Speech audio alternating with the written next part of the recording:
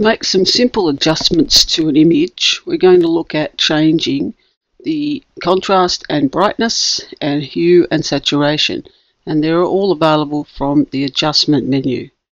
So in brightness and contrast, you can see the change as you adjust the slider, brighter or darker, and with the contrast as well. This setting changes brightness, for example, in the whole image. You can't adjust sections of it.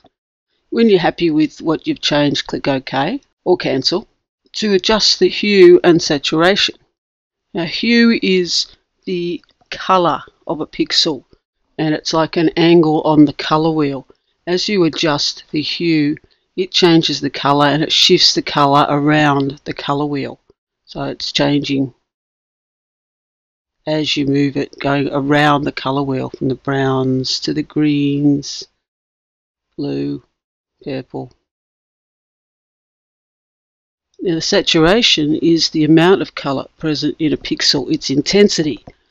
So if I wanted to make that blue sky even bluer, I can move that to the right and then change the intensity of that blue. Going all the way to the left makes the picture more grey, reduces the colour. Lightness is how much brightness is added to that picture, so how much white or black is mixed in the colour. So I can brighten the sky, and then I can make that picture lighter. And then OK. And then save it. If you're happy with it, save it. This time I'm going to save it as a JPEG. So select JPEG. And I can increase the quality of that JPEG to 100%.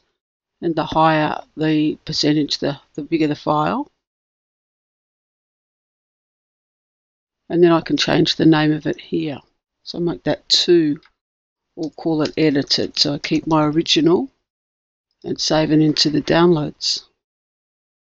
Now, the next video we're going to have a look at how do you use hue and saturation to change the colour of one part of your image.